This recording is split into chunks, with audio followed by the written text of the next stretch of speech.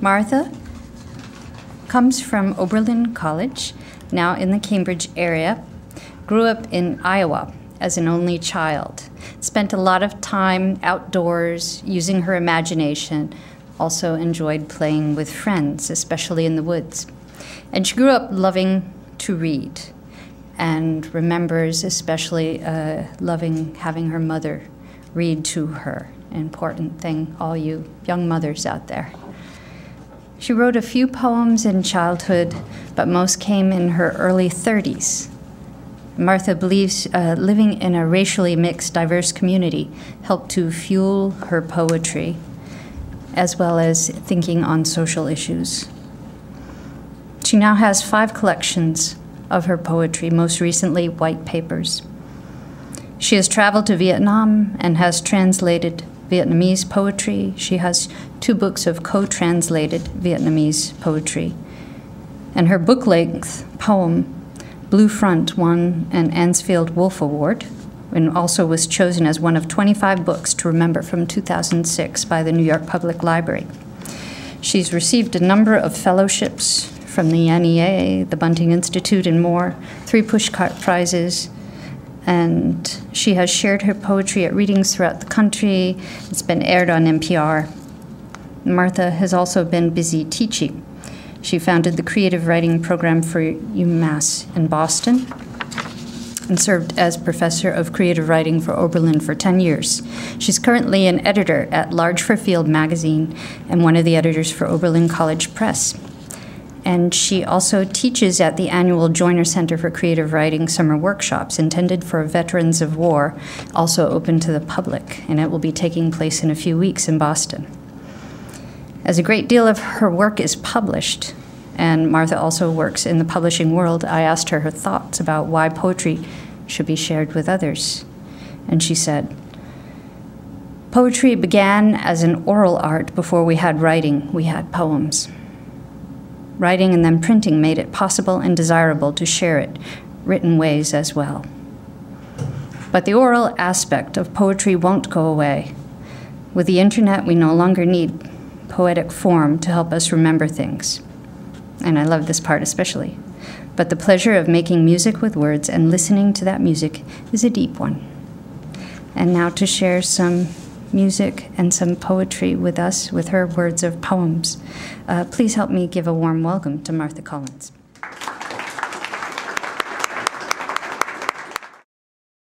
I'm just going to be reading from my very new book, so new that I've been calling it a baby book. I think it may be a toddler now. It just came out this spring. It's called, as Cheryl mentioned, White Papers. It's a book that follows on the heels of the book-length poem Cheryl also mentioned, that focuses on a lynching that my father witnessed when he was a kid. The primary victim of that lynching was an African-American man, and while I was writing the book, for the most part, I was thinking about how this would have affected my 5-year-old father to see a lynching.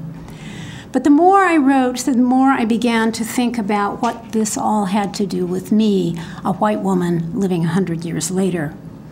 And then the term white papers came into my mind, inviting me to explore questions of race, particularly of whiteness, from a variety of perspectives.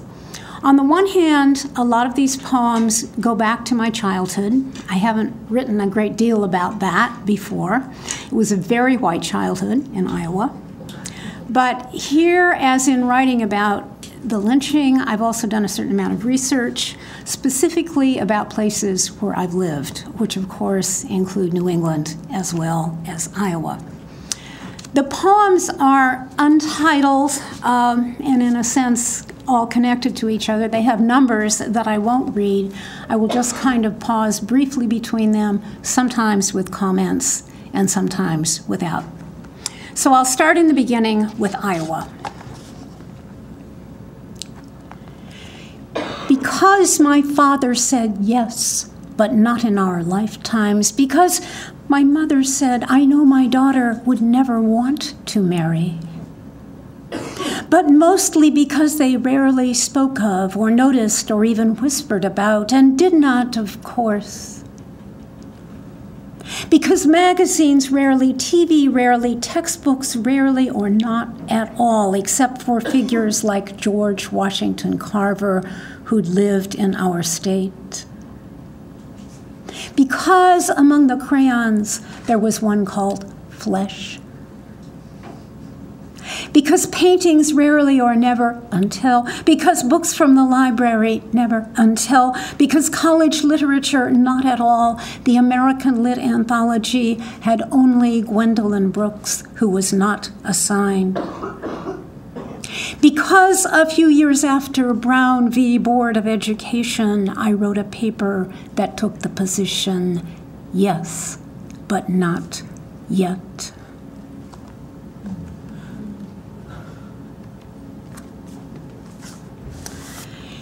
This next poem begins in Iowa. I grew up in Des Moines, which, like much of the Midwest, is very much on a grid, so that if you looked at a map of the city in the phone book, which you could do every year, you would see a series of squares. The poem subsequently goes to Africa, which, of course, is the place where all of our human ancestors began. They lived in the colored section of town, as if the white pages map had been crayoned, little squares inside the lines, as if they too had been covered with color, something added to what was given, i.e. ourselves, who did not know, not even our teachers, that they were the given, that we were the altered, that we, who still were they, there was no difference yet, lost our color, slowly erased it as we moved north where a distant sun could not get through. And on we went, making roads and maps of rivers and roads, assuming we owned it if we could draw it and color it in and give it a name. And still we are drawing lines and calling them borders and coloring in and naming people who shall not, must not cross, who live in the colored sections of our white minds. The next two focus on slavery in New England. The first begins, I'm driving through a town, I suppose, a little like this one.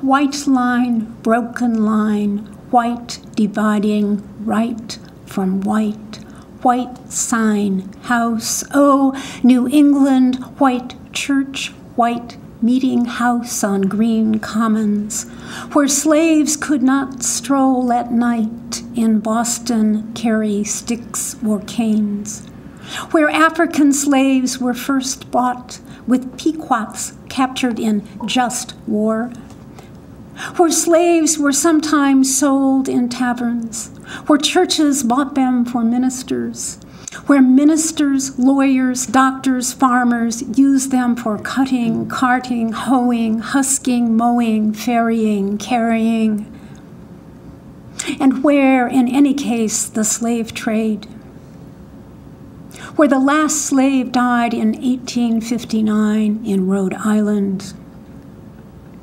Oh, New England, your white meeting broken, oh.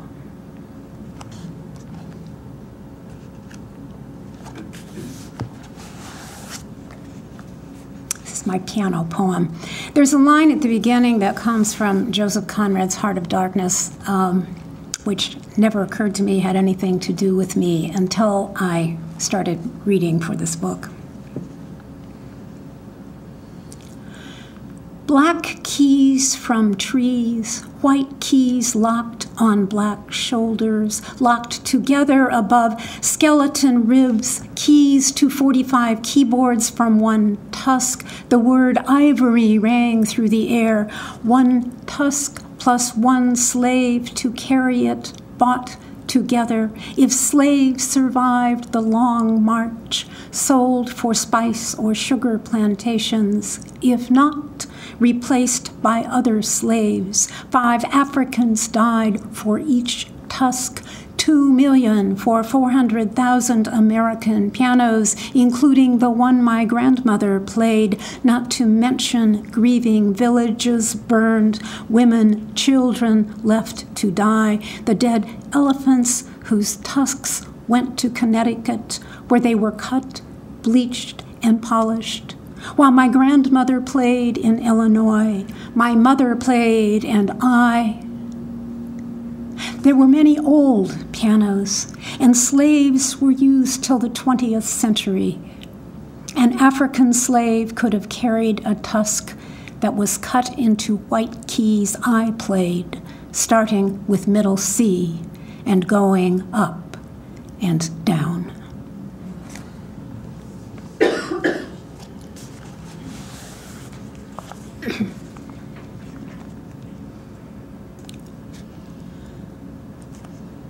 And then, when they couldn't afford it, but they did afford it, they hired Cecil to wash, iron, clean once a week. My mother picked her up and took her back to the colored section of town, and once she had my mother to lunch with her friends, and sometimes they prayed together, including the day before my wedding, for which she served the reception, although she also came to the service. We all loved her wisdom. I loved her beautiful crown of braids. Who knows what she felt?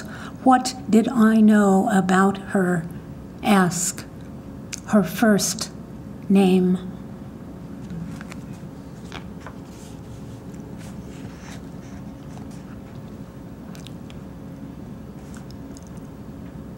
Of course, there were Browns who weren't black, but we called them white or didn't call them or know them, except for Senora Briceño, who taught Spanish. No one was Latin American then, or Hispanic or Latino, although we'd heard a name for Mexicans and also one for Italians who lived in their own section of town. Of course, there were the confusing other Indians, one of whom my mother knew, a pastor's wife who wore a sari so people wouldn't think she was, what she wasn't. My mother had a Lebanese friend who went to our church, but no one was Arab or Muslim then, or terrorist, only communist. Our other did not live among us, except, of course, for African Americans who were still called Negro or colored, who were not many in our city, but were just enough to be other than whatever it was we were.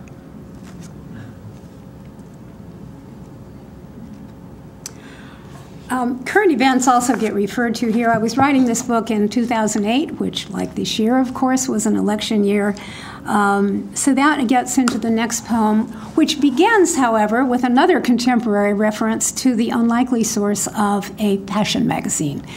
I don't read these often, but I was reading one in the gym and came upon a little headline that introduced some spring colors, which is how the poem begins, with that quote. Stark white and colonial khaki rule the urban jungle. The British brought khaki to India, dyed their summer whites. The American Army copied in 1898 our first colonial war, and afterward until we went to the jungle and copied trees. There is no jungle in this our first largely urban war. In this war, our letter stamps became flags waving on khaki. Why don't you wear a flag pin? They asked one of our candidates, who often wears white shirts, which look quite nice against his khaki American skin.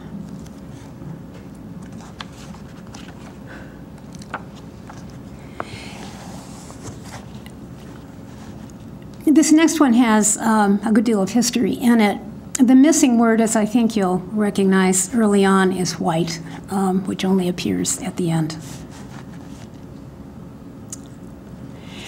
The Irish were not, the Germans were not, the Jews, Italians, Slavs, and others were not, or were not exactly or not quite at various times in American history. Before us, the Greeks themselves were not, though the weaker enemy, Persians, were. The next up, Romans themselves were not either. And later, the Europeans were not, until Linnaeus named by color red, white, yellow, and black. Even the English settlers were only vaguely at first to contrast with natives. But then with Africans, more and more of them slaves to be irreversibly, totally different from they were. Then others were not, then were or were not, but gradually became, leaving only for a time black and yellow to be not. Then there were other words for those who were still or newly, see immigrant, Arab, somehow not the same and therefore not. Thus history leaves us nothing but not. Like children playing at being something, we keep making our whiteness up.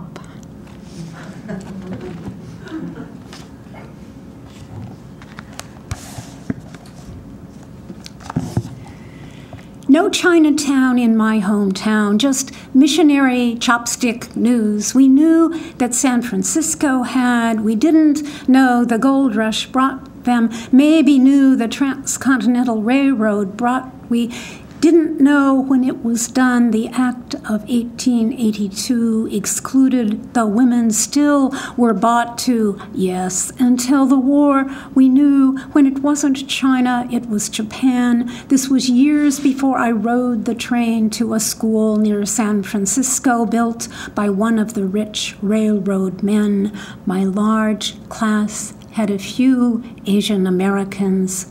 I knew one.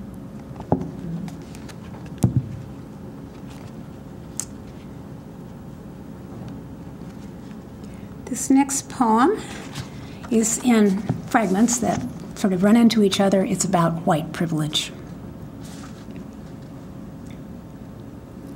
Could get a credit card, loan car, come and go without never had to think about a school, work, job, to open doors, to buy rent a nice place, yard, park, beside a walk in any store without never had to dress, to buy a dress, shoes, underwear, to understate or play myself, to make myself heard, to get across a street, a never mind point. I never had to earn the right to make my way if I should lose my way or all I own. My open door world was all before me, where to choose to, and I.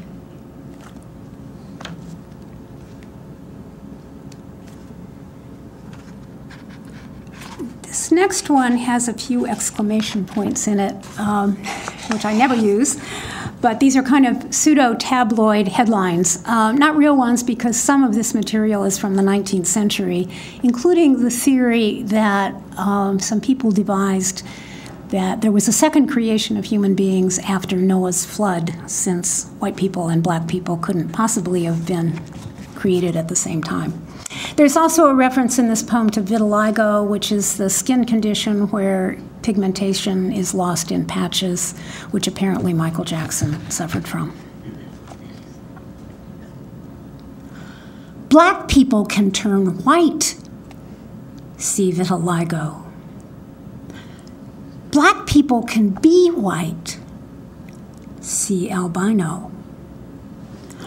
White people can turn black, see miscegenation, laws against. So they measured brain space, lined up skulls, invented a second creation for after the flood. So they measured test scores, not the test, told us that we must reproduce, told them to go back home. Because black people could, brown people could, brown people could, yellow people could, brown people could, white people could disappear. Because people could.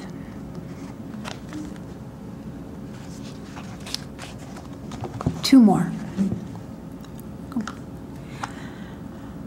My white, I've said, my baby bed, underwear, tub, toilet, washing machine, whatever got rid of dirt, my wedding dress, veil, whatever could hide X sheets, bleached, coffin lined against the dark dirt band. When we started to buy underwear in colors, even black, white was on its way out of cover over.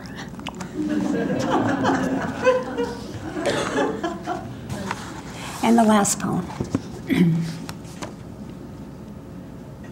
Although my father, although my mother, although we rarely, although we whispered, although the silence, although the absence, although even now some TV books, not to mention radio, websites, new militias, hate groups raging against our socialist, communist, fascist, although, but still, our textbooks now, our museums mostly, our college literature courses, even our crayons, not to mention our young president, who could scarcely have been imagined when I.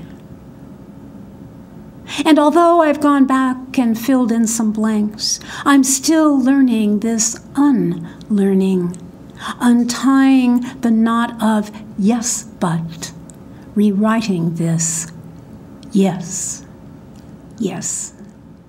Thank you.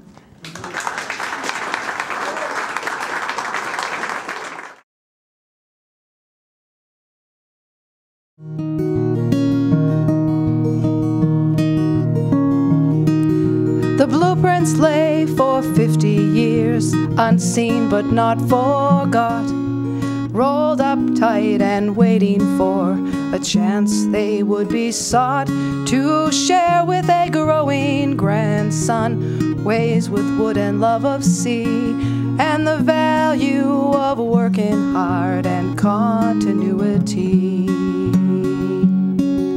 The rowboat came to life as planks were sawn along the grain. Curls of wood fell to the floor, shavings from the plane. Each shiny coat of varnish brushed one layer at a time. The boat he and his grandpa built, so sturdy and so fine.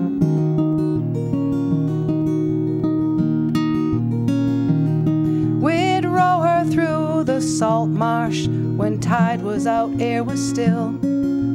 Winds picked up, red sail was raised. Cape Cod Bay we'd hail until it was time to come about. Set sail on starboard reach. Slow her down, let the wind spill out, make way for Kingsbury Beach. The rowboat came to life as planks were sawn along the grain. Curls of wood fell to the floor, shavings from the plane. Each shiny coat of varnish brushed one layer at a time. The boat he and his grandpa built, so sturdy and so fine.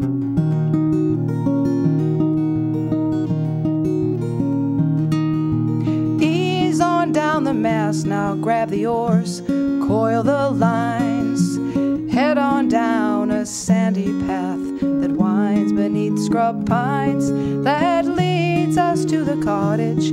Tired, hungry, but quite pleased, eat lobster, play gin rummy and some catch between the trees. The boat has many memories tucked inside her hold. Some will be remembered, many more yet to unfold. A link from past to present to a future now unknown. Someday for him to pass along to grandsons of his own.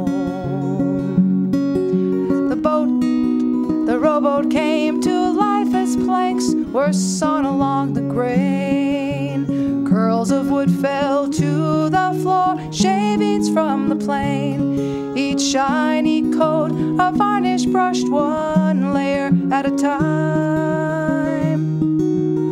The boat he and his grandpa built, so sturdy and so fine.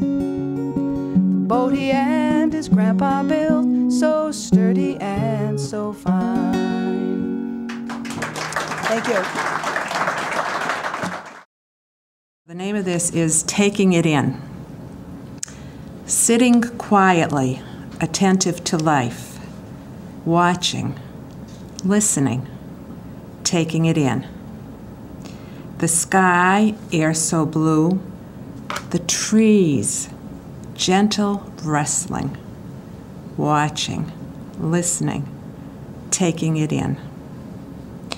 Moment to moment, life in the present, watching, listening, taking it in. Thank you.